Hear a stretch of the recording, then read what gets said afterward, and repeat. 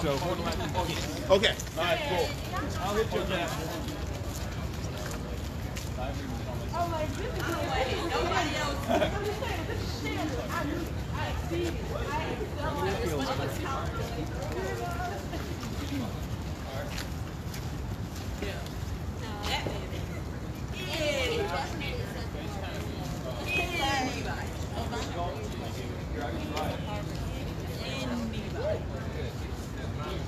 Hey, I need one blue boy up here. You got Hawaiian, I need one of you up here. Check. See, okay. Y'all been here all day. Y'all know it works when it wants. Again, we have here Vice-Presidential nominee, Mr. Spike Cohen. Woo! Cohen. Sit around. Cohen. So again, we've been out here preaching that there is more than two choices come November, and this is the absolute proof that this is one of the other candidates who did not actually lock up the most black males in California. Give it up for that, give it up for that, yeah. He also did not sign off on the crime bill. Give it up, give it up, give it up. All right. He also has not been videotaped groping young girls on stage. Give it up for that. He also has not been caught on tape speaking of grabbing them by the pussy. Hey, let's get on to that. So, the whole lesser of two evils. Let it go. It's not gonna work this time. No, let it go. People speak. So, without further ado, give it up, Mr. Spike. Here, Thank you for coming out to this to the Get the Strap rally. First of all, anything named Get the Strap, I will be there. Right off the bat. And I will try to keep it short and sweet because I don't like talking. Well, that's not true. I like talking a lot. But I've been talking all day long, and I'm sure y'all have many other people that I want to hear from. So I'm going to keep it really simple. Here's the reality. We can't say that all lives matter until we show that black lives matter. Facts. We can't show that black lives matter until we get rid of the gun control laws that make it so hard for y'all to defend your lives in the first place. So let's be very clear. We have seen the history, the racist history in this country of gun control. The very first gun control laws that were introduced in the United States were laws that were designed to stop freed slaves from defending themselves against the Klan and the crooked police organizations that the Klan were often involved with. And every single gun control law that has been part of the war on guns has been disproportionately used against communities of color. The average black person in the United States is, as mentioned, 3 or 4 times more likely to be convicted for a gun crime, even though white people are nearly twice as likely to own a gun. So the reality is, you are exponentially more likely to be infringed upon by the war on guns than your white counterpart is. And we've seen time and time again how that plays out.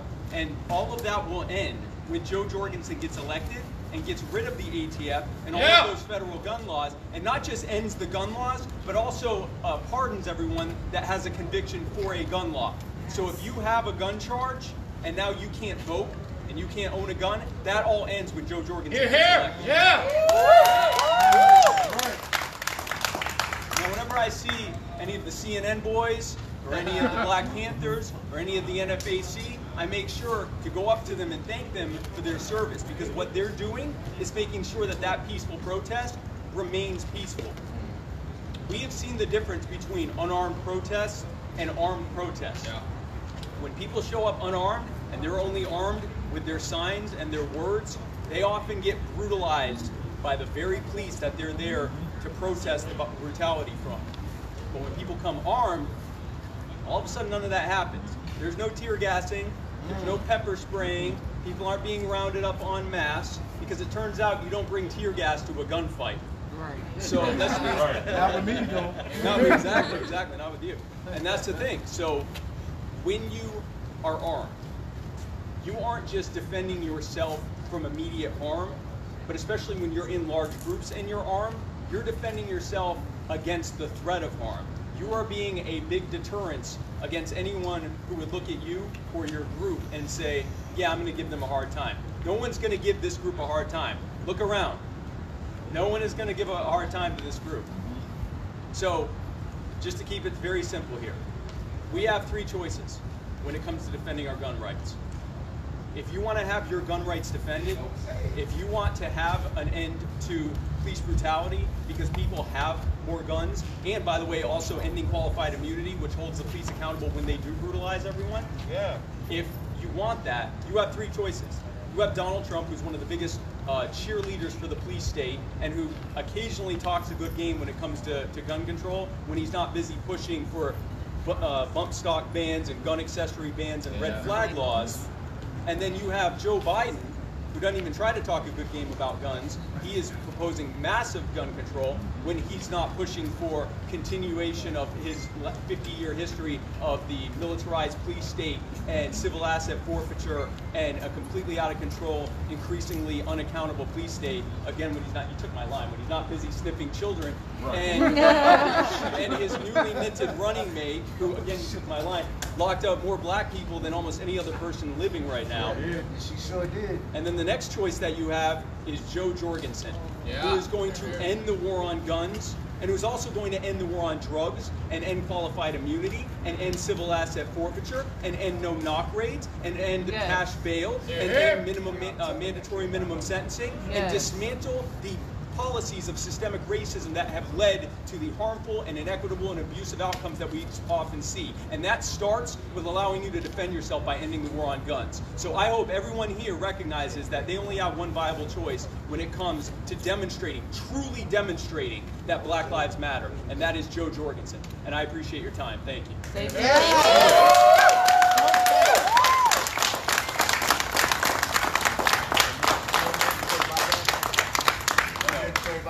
No, if anything, we'll give you some new guns. No, there's no buybacks. No, there's none of that. No, all gun laws end. The NFA, any law that is on the books is an infringement on your natural right to protect and defend yourself and your loved ones and your communities as you see fit. It is no one in that building or this building's business what kind of gun you have. That's right.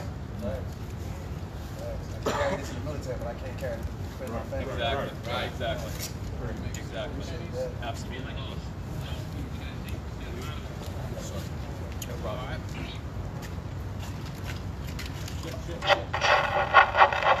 Nope.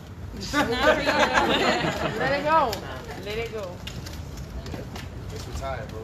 Yeah. The batteries retired. Just gotta talk loud. So we did receive a text message from Mr. Maj. He would not be able to make it due to some plane issues, but he did say that he will be putting out a statement, let him know that we weren't selling wolf tickets and we were rescheduling. So we apologize to anybody who may have came, strictly off the sole purposes of meeting him. But like I said, we are committed. Like I said, we're 100% truthful, and we just want to let that be known. We definitely still appreciate everybody for coming out, and we will be doing this more often. We try to get every quarter, every month, however often we all feel mobilized. Everybody, who all is from here? From Richmond? 757? Whoop. Somewhere else? Do that again. Hold on, I gotta record that. Shit. Hold on. A minute. A second. That's me.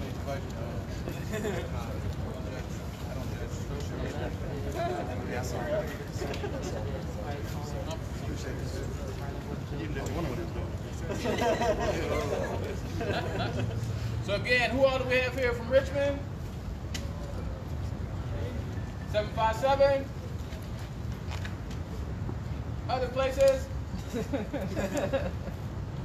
That's unity. And this is where it starts. A small pocket. Y'all know Nat Turner's Rebellion. I really wish Maj was here because he spoke something to me to open my eyes up to things, and that was the Bacon's Rebellion that I wasn't very familiar with. But seeing him out here when they first started putting together the gun bullshit before Lobby Day, when they had initially, the Moms Demand, Angry Yelling was here, and all that was happening. When I first had the opportunity to meet Maj, and just know that everybody here is standing on the right side of history. Don't let nobody tell y'all otherwise. It's already obvious, but don't let nobody make y'all think that you're less of whoever, because they have the stereotypes of people with big trucks, stereotype of people with big guns. Well, just like they don't want people body shaming, stop truck shaming people, stop gun shaming people. Like, seriously, because people choose to live their life how they want to, stop judging them. They want everybody to have equality until it's something that they don't agree with. Then it's like, well, maybe not so much that, a little less that. but equality still, a little less that. So with that being said, I mean, I don't have any other words. Like I say, I encourage everybody to network, get everybody social medias. I'm Jafari757, BLM757 on Instagram and Twitter, and everybody else that's just, like I said, congregate. I don't know if y'all want to march, I'm a little hungry. We're not here for a little bit. If anyone has any questions about any of the other policies that Joe and I have, I'd be happy to answer any questions anyone has. And it doesn't have to be like in this kind of format. You can just come up to me and ask me. I'd be happy to answer it. And I'll be here for a while, and I appreciate everyone's time. Thank you. Thank you. Thank you.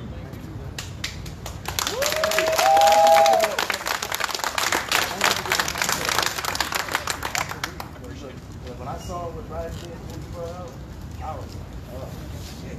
So there's a meme I saw, and it showed Joe Biden, and he said, "I created the police state," and then Kamala Harris says, "I enforce the police state."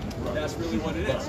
One set it up, the other one knocked it down. And my thing is, during the time when police brutality is being so publicized, that's the last thing you want to. But you know what they did? This shows just how completely pinicky they are and how much they're not listening. They're seeing these protests. People specifically saying we want to dismantle the police state, we want to demilitarize the police state, we want to enact criminal justice reforms, we want real civil liberties. They went, yeah, I got you, fam, black woman. That's what they did. They just picked someone and said, no, well, she's black and she's a woman, so that should be enough. Looking at her actual record. Look at her track record. She's done more damage to us. Yes, she has. Than, I mean, since Clinton. And keep on, you know, when Bill Clinton was in office, do you know what he was enforcing? Joe Biden's Joe Biden. 1994 Crime bill. Sure was. And I'm not giving any slack to Republicans because they were the ones who lined up to help sign that. And it was plenty of Republican administrations since then. It was Bush and now Trump that are enforcing it. They're all in on it. Joe Biden picking Kamala Harris is like the equivalent of when Nancy Pelosi put on that kente cloth. Right. Went and kneeled down in the lobby of the Capitol building and then got right back up and didn't do a damn thing to actually express what the protesters were saying. They weren't saying to, you know, do some cosplay for us, some Black Panther cosplay. They were saying go and actually make changes so that our lives aren't being threatened by the state that you created. And they did nothing to protect. Well, see, the fact that when Biden came out, the fact that I've never seen Obama out there like going crazy. That was your ride or die for 8 years. Why isn't Obama screaming your praises at the top of the buildings? Why he ain't endorsing? You know what I'm saying? That right there gave me some red flags right off the bat. That tells you right there. In 2015, Obama referred to them as thugs. 2014 or 2015, one of those years, he referred to them as thugs. Now keep in mind, he wasn't trying to get reelected. He was a lame duck.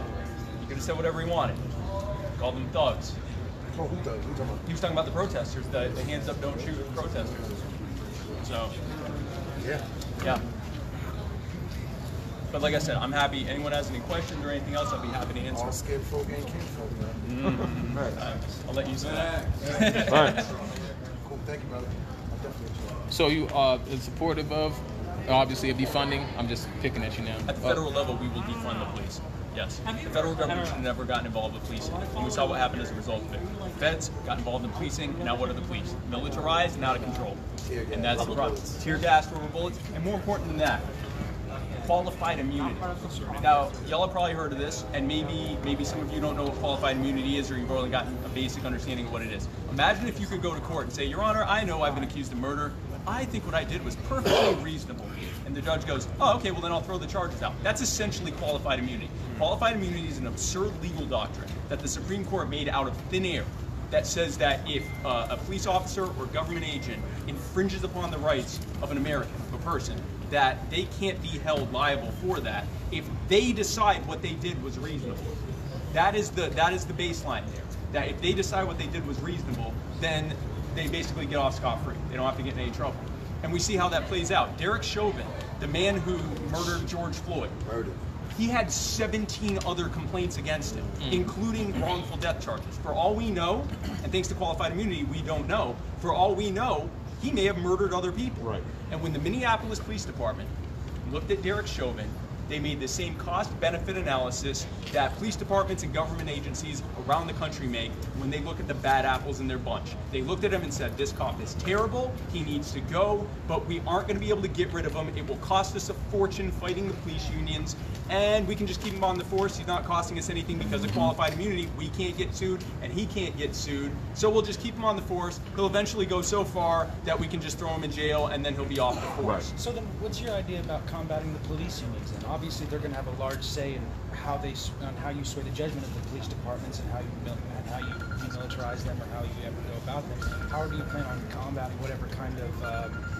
backlash that you may face from those unions? That the beauty of ending qualified immunity is that it also works on them too, because they don't want to get sued either. You put the power back in the hands of the people, and now when a Derek Chauvin shows up and is abusing people and infringing upon their rights, now not only does the police department want to get rid of him as quickly as possible because he is going to potentially cost them money in lawsuits, the police unions who also don't want to get sued are also pushing to get rid of him. Right. There's plenty of problem with police unions. I'm not saying that, but specifically on this issue, ending qualified immunity fixes all of that. So this is Mr. Earl Lewis here. He's a family spokesperson for William Chapman. William Chapman was killed by the police in Portsmouth, Virginia in 2015. Okay. He was actually able to, he's also a veteran, he was actually able to get a conviction out of that officer, which you probably haven't heard about, which is one of the reasons why we existed. So we, like I said, he fought it all the way up to the Supreme Court. He got 2.5 years. His name was Stephen Rankin. But that officer actually did kill somebody prior to. And I'll let him speak his piece on that. Yeah. But if we could, like I said, get something like this to be a blueprint of how to get justice with all these other unjustified cases of police brutality.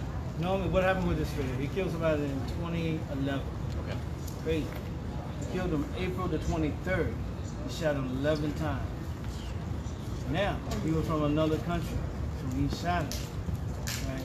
Guys like my comrade here that was over in Afghanistan, okay? That country, right, set up that zone so they couldn't even fly across the country. Okay. Yet it's still went all the way up to the state police, went all the way up to Hillary Clinton, right? This was an international situation. We sit him down for about 3 years. We sit down at the desk. Okay, everybody said he was all right. April 22nd, 2015, he killed my cousin. He shot him in the head, shot him in the heart. Now, that being said, okay, as a veteran, willing to die for my country, 13 years, infantry. How do you think it made me feel? Now, with that being said, being a firefighter, EMT, for 20 more years, how do you think it made me feel? See, people try to blame it on Black Lives Matter or that's just one incident. No, sir, it's not. It's real. Until society realizes, but see, because they let that policeman, right, sit down at the desk, and made him leave, and he put his hand out like this, well, I'm just gonna get a medal, right? I'm gonna get administrative leave. Desk job, yeah. Right, that's what it was. So you have to basically, go at it hands on. Yep. And people like myself, I've been traveling around the country, talking to mothers. When you're in a room with 20 mothers who's crying at the same time, it's a reality check. So these are my friends, literally, because I started by myself. And as a veteran, guess what? I believe in something in memory. Okay? Now, also being an African American male, I believe in Black Lives Matter. Because when nobody else listened to me, this man right here listened to me. See, and that's the difference. And at the end of the day, especially as a veteran, should I basically, if I can go to war, okay, and die for my country, how can I come back to America so you can kill my cousin, shoot him in the head and shoot him in the heart, And handcuffed at the same time? Yes, sir. That's what I'm saying the day before. It's real. It's so real. And I've been fighting since 2015. And that's why I stand these guys on that. Because ain't nobody else gonna show up. Everybody's gonna stay on me eat chicken. I love it. It is real. Okay? That's why I'm out here. Since 2015. Thank you for being out here doing this. That's right. And I'm sorry, I didn't catch your first name. Earl Lewis. Earl. Jr. And it was William as your William last Chapman. name. If you look at William Chapman, Right, in Portsmouth, Virginia, you will be surprised. And that was in Virginia? Yes. Virginia. It's one of those cases that goes without notice. Like I said, he's one of the reasons we started 4 years ago. And India Kager, who was killed by Virginia Beach SWAT team, they were executing a warrant on her boyfriend, and their child was in the back seat. So she was also a veteran and was killed. Matthew Russian, he's in jail right now for he was autistic black male, and he's serving 10 years or a 50-year sentence on a non-fatal car accident. And like I said, this is all 757. Like right now we're in the 804, but this is just issues that we right. And like I said, there's some stuff that doesn't catch the national because sometimes people just don't stand up around here like that. But we just we appreciate you coming out here and like I said, letting us at least share our stories. And we were putting hope in you. It's like we're hoping for a better tomorrow. Thank you, and I appreciate you bringing us out, bringing me out here, and Earl, I appreciate what you're doing. I appreciate what all y'all are doing. I mean, you've been fighting this fight for 5 years now, and it's something that straight 5 years, straight fight before May. East Coast to East Coast. Yes. Because I realized that something was wrong. I was just basically going back doing my own thing. Killing my family, and the alpha male, I took over my family. I took over my neighborhood and my community. So that's the whole thing, but nobody see the good story, the positive. And, I mean, these guys, guess what? We'll come together. Ain't about no white thing, no black thing. Matter of fact, I didn't make it a white and black thing. That man made an individual choice. But until we clean up the police department, for them good cops, be able to come to work, go home to their family, we still gonna have a bad police department. They're gonna tell them to clean up and train them. Training. It needs to be police reform. How come nobody else can see it? Well, an increasing number of people are seeing it. I talk to people of all different walks of life around the country, and where a few years ago I would hear a lot of people go, well, yeah, but don't all lives matter? And I would say, yes, and that's what they're saying. If you would listen to them, they're not saying all lives don't matter. They're not saying Black Lives Matter only, or that Black Lives matter more than anyone else's life. They're saying also, and that unlike many of those other lives, we are seeing it play out that in the eyes of the law, very often Black lives do not matter. And that is what the point of the whole movement is. And here's the thing, right now the media is giving a lot of attention to this. They're not giving it attention because they want this to get fixed. They're giving it attention because it's suffering theater.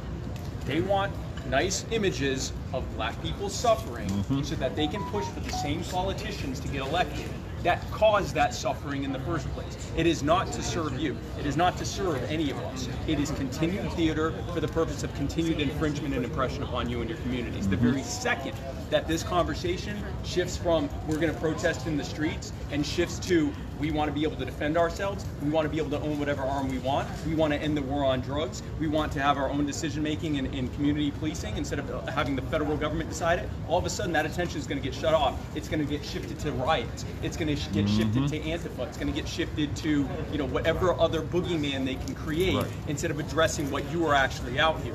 And that's why it's important that you're leveraging it while you have the attention, because I'm telling you, the first time that you're actually getting effective and that change happens, all of a sudden you're not as important. It has to shift to whatever the next thing is that they want to keep people scared of. And right now what they're trying to do is keep white America scared of you.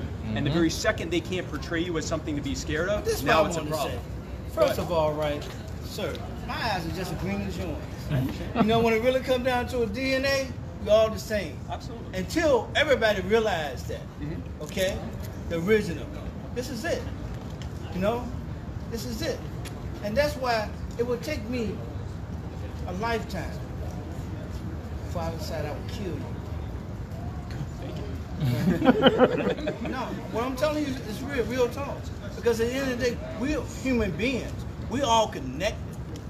Okay? We all connected. And that's what society needs to look at. We all connected. Right. Okay? So why would I kill you when I look in your eyes green too, mine's green too. So I'm gonna think about that thing. Okay? We need to think about we're the human race. Absolutely, we're all one. Right? So when they say Black Lives Matter, once we basically consider the human race, that matters. The ones that are doing what we're doing. We have to get there. But it takes somebody like yourself, right?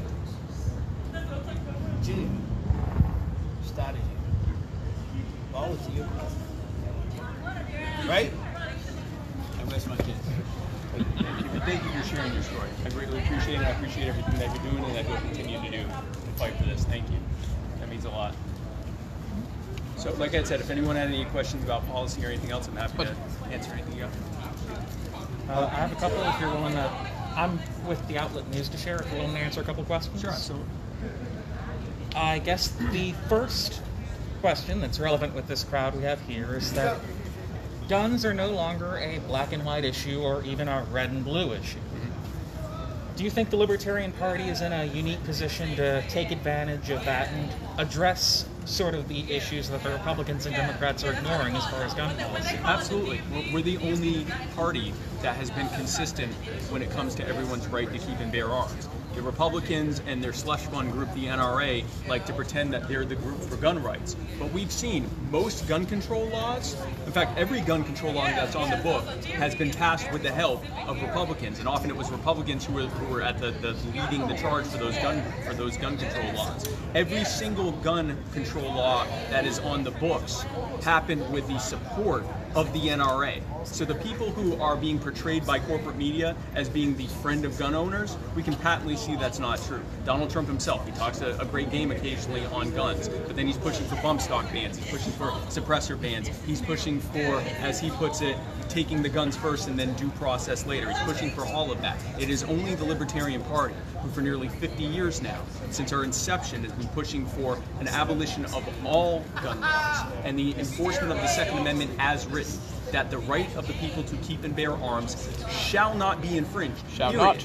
not. Not unless this or unless that, but it shall not be infringed. And we're the only ones that have been consistent on that. So civil rights and gun rights don't need to preclude one another. Gun rights are civil rights, and civil rights are best enforced through gun rights. What was it, almost 60 years ago, in the midst of a meltdown between different communities, we saw the Black Panthers were able to get together and walk into the California State House because they had open carry. What was the first thing that happened after that? Ronald Reagan and the California legislature passed the, I believe it's called the Mulford Act, which ended open carry. And then they immediately started infringing even further upon the rights of black people in California. So before they could infringe upon their rights, they had to take away their ability to defend themselves. So it is, they are, not only are they not mutually exclusive, they are intrinsically tied together. Now, I know one thing with gun control is a lot of this isn't a federal issue. Here in Virginia, it's a state issue. It was forced to the State House this January. It's probably going to be pushed through next January. If elected, how would a Jorgensen administration handle some of these issues that maybe aren't on a federal level? How could you help if elected? Well, first of all, even though a lot of the state laws, they are taking their cues from how things are classified by the ATF. Well, if the ATF's gone, they're going to have to come up with their own classifications. And if we're able to show at the federal level the immediate and profound benefit that the American people will have in being able to defend themselves, not just in terms of civil rights and in their protection of their right to keep and bear arms, but from the fact that their communities will be safer, because it won't just be the police and criminals who own guns in many of these communities where they're currently illegal. When we do that and change it at the federal level, and also have federal police and federal law and stuff enforcement stop working with the states to enforce their state gun laws, not only will it be harder to enforce the gun laws in the first place, but the American people will see the immediate benefit of the ending of the gun laws and the relaxing of gun laws at both the federal and state level, which will naturally lead people to want furthering of that, to continue that trend towards ending the war on guns in our time. Again, Jorgensen administration gets elected. How do you start the process of dismantling ATF, drug enforcement agencies, and all the alphabet soup agencies that, as you pointed out, kind of put their boots on the necks of people, black, white, everything in between? Well, the beauty of the fact that Congress has so abdicated their responsibility over the past few decades to the executive branch and the creation of one regulatory agency after the next and giving them nearly unlimited regulatory authority is that can simply be undone by Joe when she comes into office. We also have all sorts of precedent that the president can hire and fire as they wish, absent the cabinet level. If they appoint someone to a cabinet position, they have to get approval. But Joe Jorgensen can go in and fire everyone in the ATF and just not hire anyone else. And then we can pressure Congress to make that permanent by repealing those laws that led to the ATF in the first place. But in the meantime, she can just fire them. Yeah, I did that. And I guess final question, I'm sorry, but as you pointed out, you have the Democratic Party that makes good lip service to the Black Lives Matter movement, but then appoints Kamala Harris as their vice-presidential candidate. Yeah. You have the Republican Party that makes a good lip service effort to gun groups, but then passes bump stock bans. And then you look at protests like this, or the January rally, or the July 4th rally, where you have gun groups, Black Lives Matter groups, groups from across the political aisle coming together for a common cause. Why is it that the two parties we have keep ignoring that, and why would the Libertarians and your ticket be different if we've been burned by both sides before? They ignore it because it doesn't fit within the theater and the narrative that they've created. Republicans and Democrats have so little between them, so little difference between them, that they have to create theater. And they have to keep everyone nice and separated and fighting each other so that we don't take a step back and say, wait a second, they're all working together. They're all in on it. They're all getting us to fight each other, but then they're having cocktails together and working on the next, round of omnibus laws and legislation and regulations that they're going to pass. They're in on it. The Republican Party is one and the same and in on it together. And so they have to create that division. Something like this completely destroys their narrative. Because they want to be able to ask someone, are you someone who supports gun rights, or are you someone who supports Black Lives Matter? They want to be able to create this divide and put everyone on this side, put one group on this side and one group on this side, and have everyone fighting in order, because it's divide and conquer. Right. If we can all be fighting against each other, if you and I are fighting each other, then we can't step back and say, oh, they all suck. Right. We're sitting here fighting each other, and not only that, but then what happens is their threat that if you don't vote Joe Biden, if you don't vote for me, you're going to get Donald Trump. Right. You don't vote for me, you ain't black. You ain't black. You ain't black. That's where he lost me, period. Yeah. Donald Trump says, I like a good challenge. If you don't vote for me, you get Donald Trump. What they're saying is, if you don't vote for me, you're going to get this other guy that I work with every day to screw you over, and infringe upon you and oppress you and take more of your power and your wealth and your freedoms from you every single day. But that narrative falls apart the second that we aren't fighting each other, and that we're looking at the fact that they're all working together, and that we don't care which one of them wins. We don't want either one of them to win. That's when that ends, and that's why they not only ignore it, but do everything they can to foster a divide between us. Thank you for your time, Mr. Cohen. Thank you.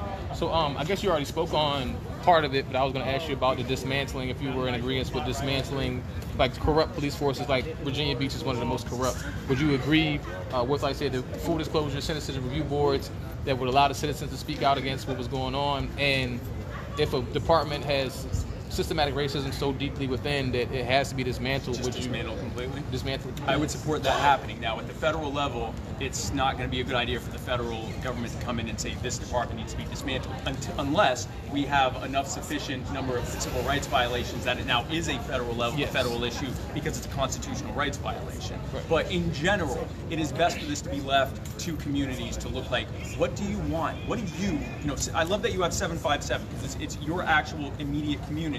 What does the 757 area code and the people living it, and even better, the communities within there, what do you want your policing and your first response to look like? And the best way to do that is to remove the federal government. So what I will say again, going back to qualified immunity, the thing that empowers bad policing and in turn punishes good policing is the fact that they're not held accountable. You literally cannot hold them accountable. We just had a situation where a federal judge detailed a case of a black man who was driving home to my state, South Carolina, and a police officer stopped him because he wanted to give him a hard time because he was a black man in a nice car. And so he pulled him over, and I want to say he gave this excuse that it had something to do with, your license plate was obstructed, and the video shows clearly that it wasn't. I think it was the license plate. Whatever it was, the video showed that it was a bogus reason to pull him over. Then he said, we got a call that said that you're transporting drugs, which was a lie. So the man, and I forget his name, the driver, agreed to having his car searched. So the cop starts ripping his car apart, searching it, like actually doing damage to the vehicle. When that didn't work, he brought a canine in and had the canine sniff the car, didn't find anything, left the guy on the side of the road with $5,000 of damage to his car. He had to put his car back together and go to the nearest, body shop or whatever. It turned out it was, I think, $4,800 in damage. When he went to sue the police department, that federal judge had to say, I have to give qualified immunity because that's what Their job. that's my job, and that's what the precedent is. But he gave the most scathing indictment of that officer in saying that I have to give you immunity, but immunity is not vindication, and you were wrong, and this is a problem, a systemic problem that's going on, and it's why qualified immunity needs to end. So you literally have judges saying qualified immunity needs to end, and until it ends, I have to keep giving you qualified immunity because that's my job. Qualified immunity dismantles the system that empowers police, and it empowers those communities to be able to take back their policing, because now they can sue the cops, and then they can go to the state and say, hey, listen, you want to stop getting sued? Here are the things we want. We want community review boards. We want the state to decentralize how policing happens so that we can decide what our police department looks like. We want police officers to only come from our community instead of having them bus in from hours away where they don't feel any kind of connection to the community. We want these things to happen. And you may want only some of those things. That's up to y'all. That's up to your community to decide that. And that starts with them being held accountable and having a financial disincentive to continue the plan. They're never going to stop this unless it hurts their pocketbook. So we make it hurt their pocketbook, and now the policies change. Okay, hold on, one more. We got legalization of marijuana. We are legalizing all drugs. Boom! That's my, that, hey, Hey, Spike, I got a question for you. So, we've heard a lot of your statements on the police and dismantling thereof, also reformation in the government. I just want to ask you about your tie today, and also how you feel about CNN boys, or the dreaded word Boogaloo boys, which I'm the Boogaloo boy. How do you feel about CNN boys? Yeah, Revolution 2, electric CNN. No, listen, the Boogaloo boys are doing an incredible service to make sure that, like I said before, peaceful protests remain peaceful. There is a mischaracterization, yes, sir. many mischaracterizations yes, sir. of people in your movement. Yes, sir. One is that you're a bunch of white nationalists, which is weird because I thought this was a Black Lives Matter rally, and yet I know, right? Yeah, big yeah. points. So that we just debunked that there. And then the other misconception is that you're trying to pick a fight, and yet there's a bunch of police officers here, and I haven't heard a single shot yet. Yep. So the movement has been very clear. Yes, sir. This is a deterrence. This is saying we have our rights.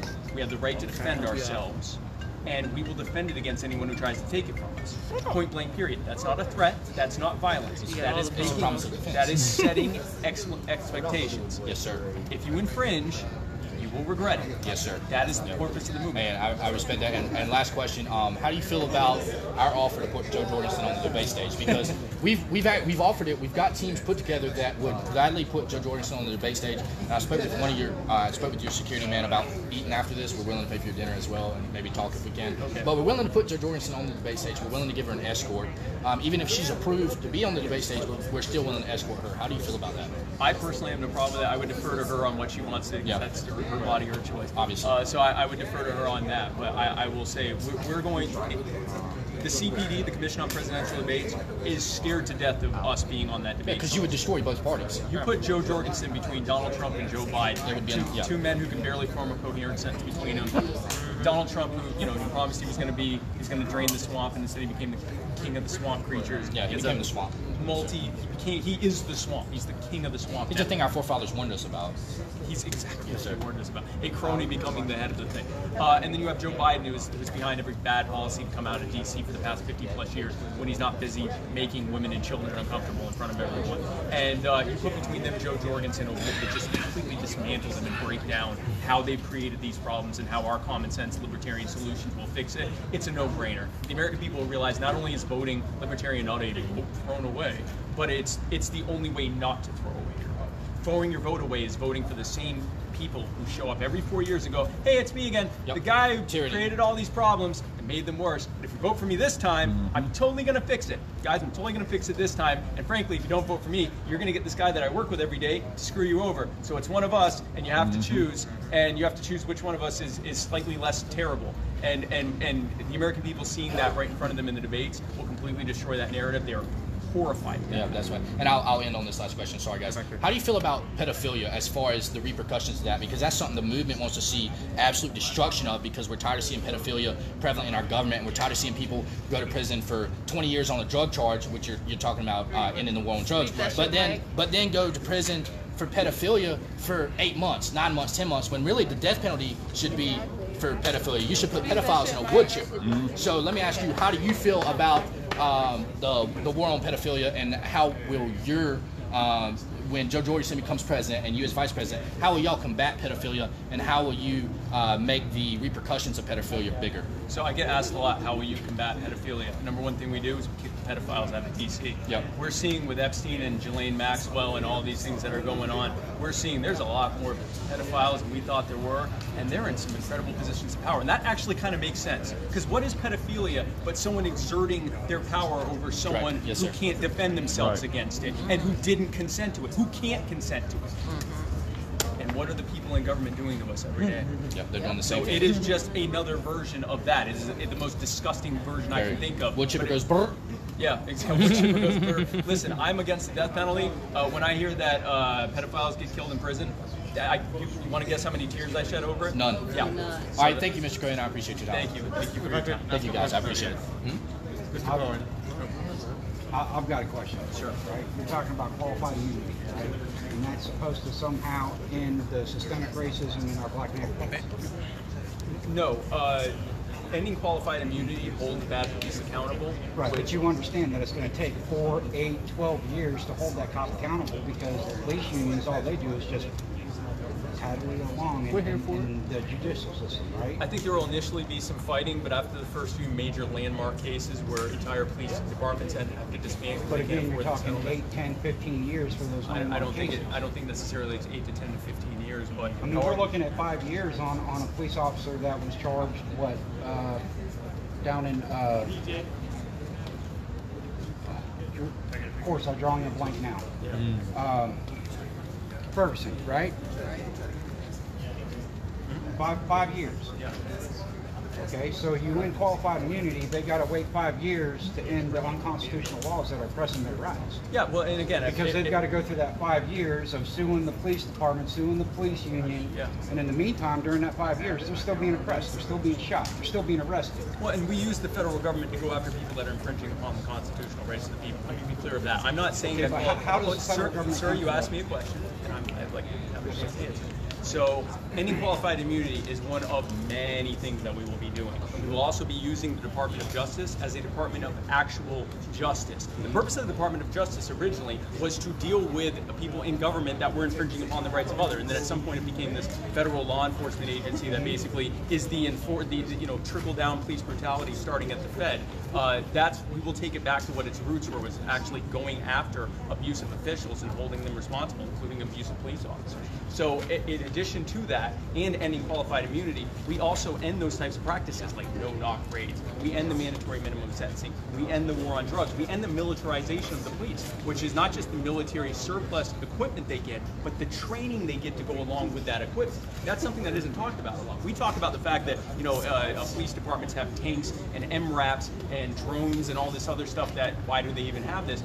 What we don't talk about is when they get that stuff, military contractors come in and train them in how to use it. So they're getting an increasingly militant, they're being trained by the same people who trained the military who's fighting enemy combatants overseas. And then with that training and the mindset that comes with it, they're then going into our communities and enforcing the laws. So the ways that you can combat this, it's a holistic approach. It's not just holding them accountable when they do abusive things. It's also dismantling the training and the equipment that they're getting that leads to that. It's also dismantling the laws that they're enforcing to reduce the number of interactions between the police and the public in the first place. And then it's putting the power back in the hands of communities to decide what they want their police departments to look like. And I will say again that when you see those first few landmark lawsuits that completely bankrupt entire police departments and put them out of existence, it's going to be the state capitals that are going to the communities saying, okay, fine, here, you can have this, we can't afford that. But the majority of those laws are state controlled. The federal government has no say over a lot of the state laws, right?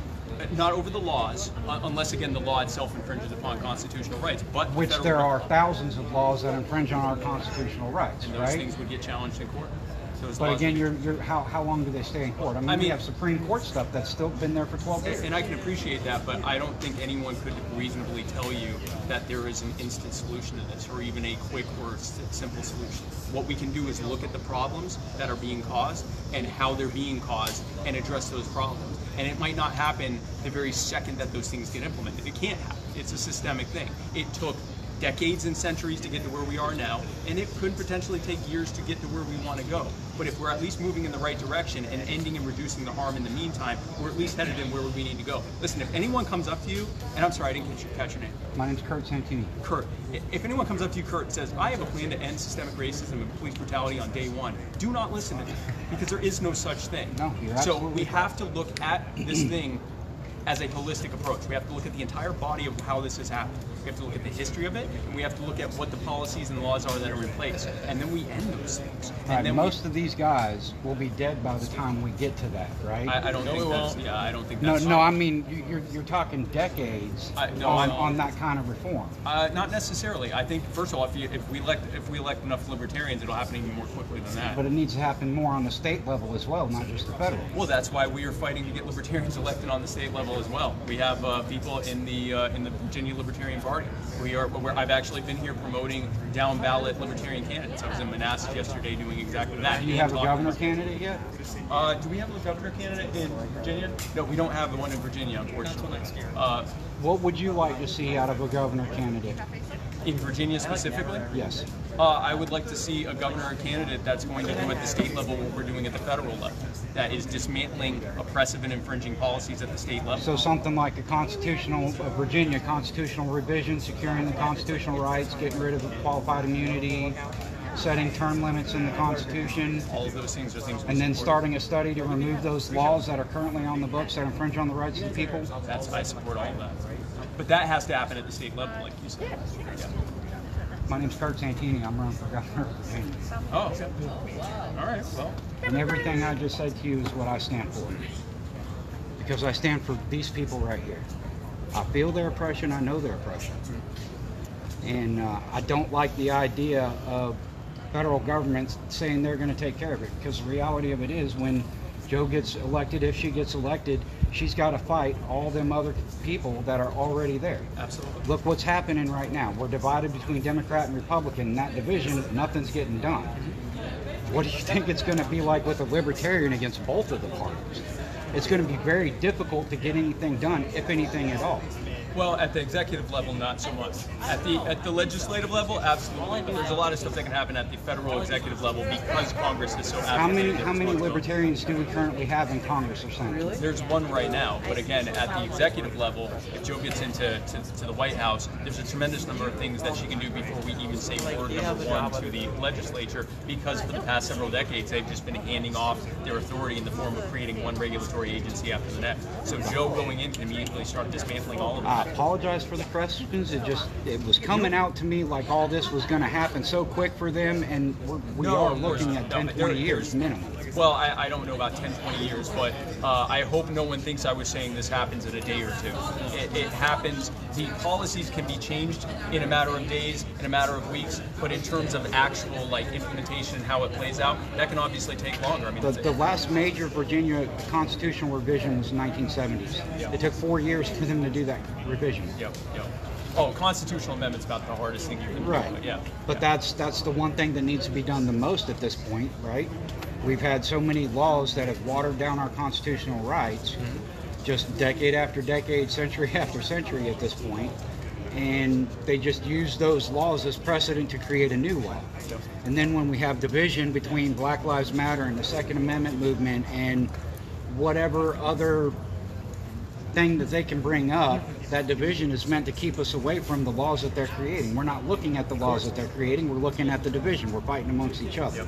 That's what I was just talking about. They keep us divided against each other so we don't take a step back and see what they're doing to us together, working in concert every single day. Right. So I really appreciate your time. my question. Thank you. Even with that change you were saying, man, even BLM 757 said change may take 7 days, 5 years, or 7 centuries, but change is going to come. It's got to start. We're going to be here. We got to be the ones that started. Our ancestors helped us get this far, so we got to be the ones to pass it on. But hopefully our kids won't be fighting this fight no more, but we got to start somewhere. So Right.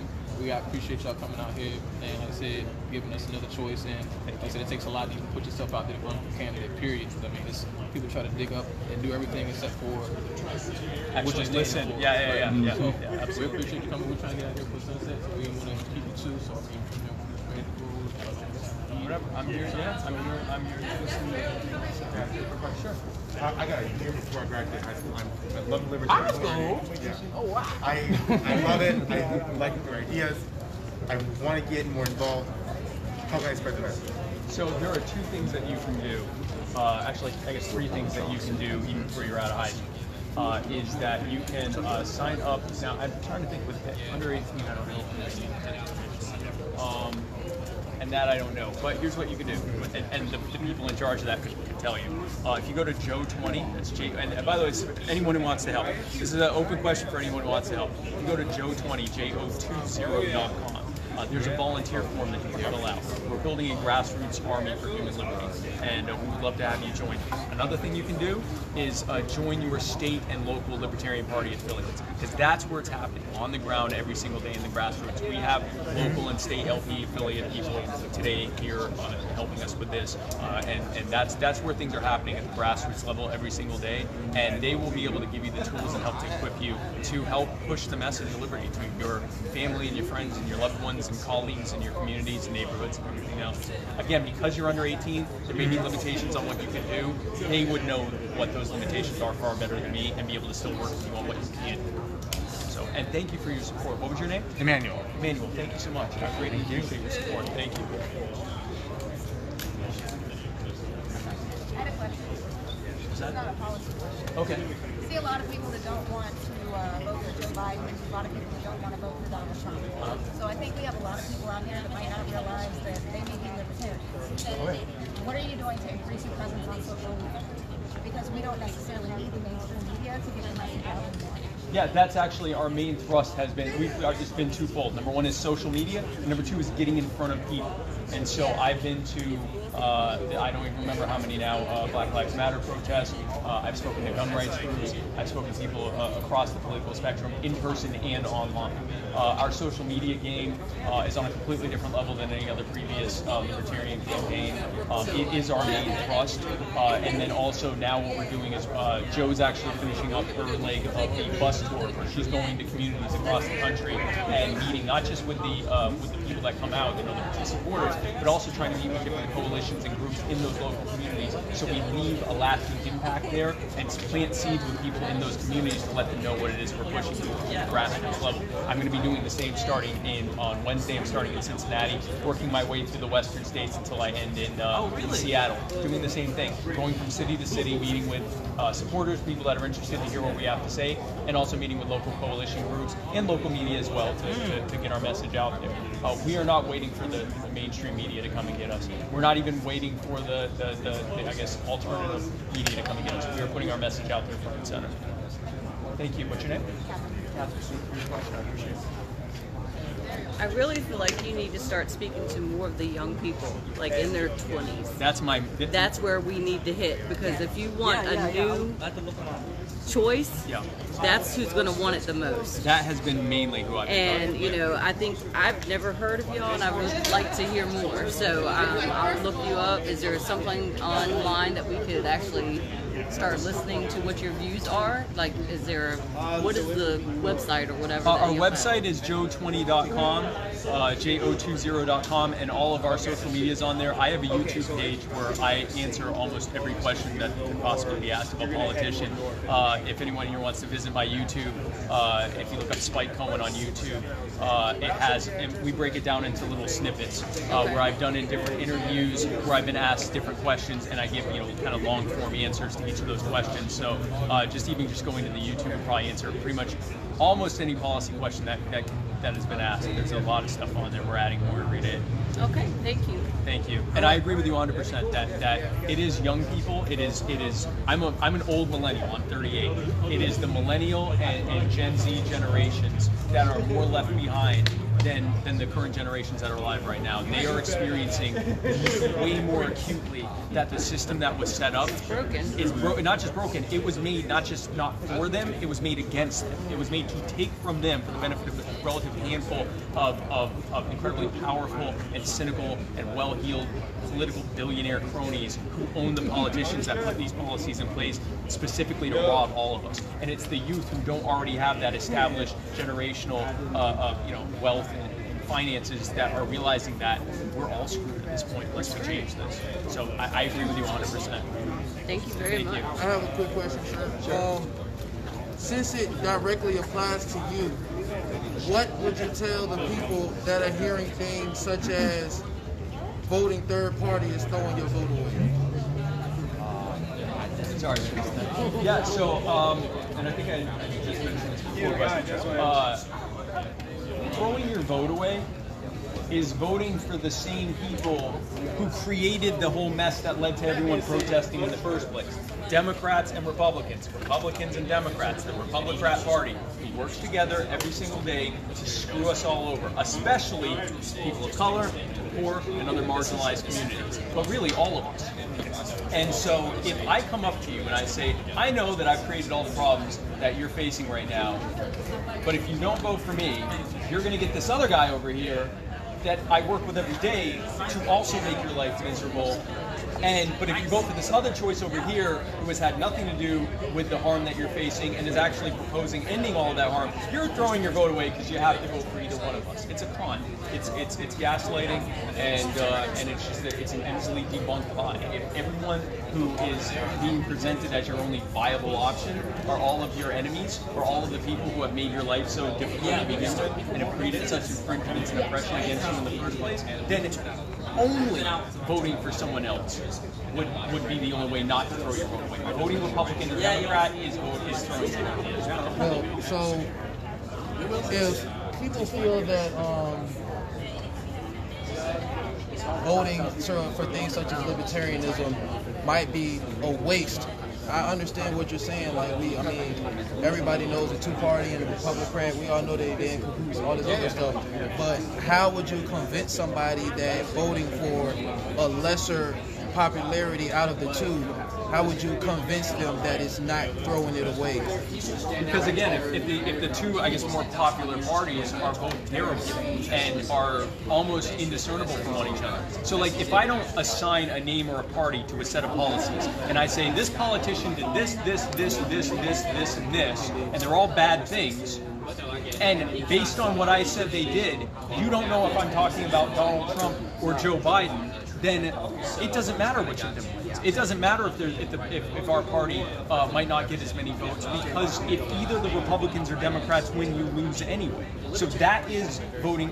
It's actually worse than throwing your vote away. Throwing your vote away is writing nothing on a vote on a ballot and just throwing it in the trash.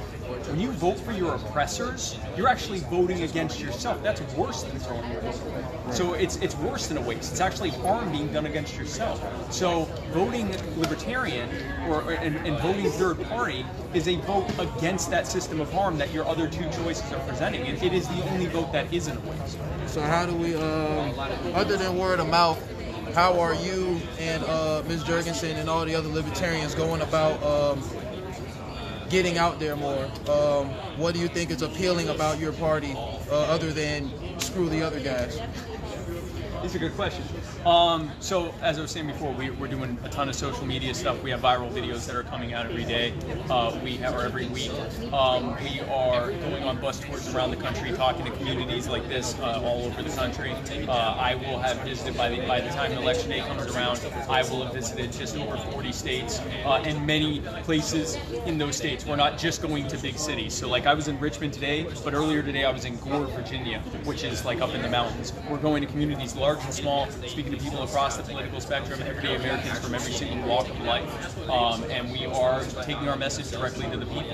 And that's what other libertarians up and down the ballot, people running for Senate and Congress and everything else, are going through into their communities and doing. Your question as to what is appealing about us, I invite you to go to lp.org/platform, and you can actually read our entire platform. And our platform, I guess the 10-second explanation of our platform is that you own yourself, you own your life and your body, you own your labor, and you own your property. And the Republicans and Democrats work every single day to infringe upon your self-ownership and to oppress you and tell you what to do with your life and your body, and to even take your life and your body and to take your property and to put you in a cage that they control you. And libertarians are on your side every single day fighting to end that system of harm, and we're the only ones doing it. So do you feel like y'all have a fair shot when the big thing about it is mainly just doing whatever we can to get 45 out? Do y'all feel like that gives y'all an unfair shot to we're just going to vote for the other person that has the best chance to win? No one but Republicans have, in fact, no one has a fair shot in elections. The Republican and Democrat parties have gamed the system so that if you are a Republican or Democrat, you are automatically on the ballot, and taxpayers, each one of you that are watching this that pay taxes, you actually are being forced to pay for Donald Trump and Joe Biden's presidential election campaign to the tune of hundreds of millions of dollars. But when I or any other third-party person runs for that same office, we don't get any money. We don't want your money. But we don't get any federal funding. We don't get any taxpayer money. What we get is we have to spend most of the year fighting to just even get on all 50 state ballots. So it's not a fair shake at all. But we are spreading our message out there that if you are against Donald Trump, name the things that you don't like about Donald Trump. And I guarantee you, whether you're talking about a policy or whether you're talking about something he has said or something he has done, there is something as bad or equally bad as Joe Biden, and vice versa. If you're saying something you hate about Joe Biden, you can say the exact same thing about Donald Trump. The only way that we're going to end this constant, ever worse choices for president is to show that we're not going to just keep picking from the same Republican candidates that they hand us, because we're going to keep getting worse and worse choices. Are y'all about to take off? So vote Libertarian because we're the only ones that don't suck. Thanks. Yeah, we just want to we should take this way, I guess. Oh no, you want to have this in the background? Yeah.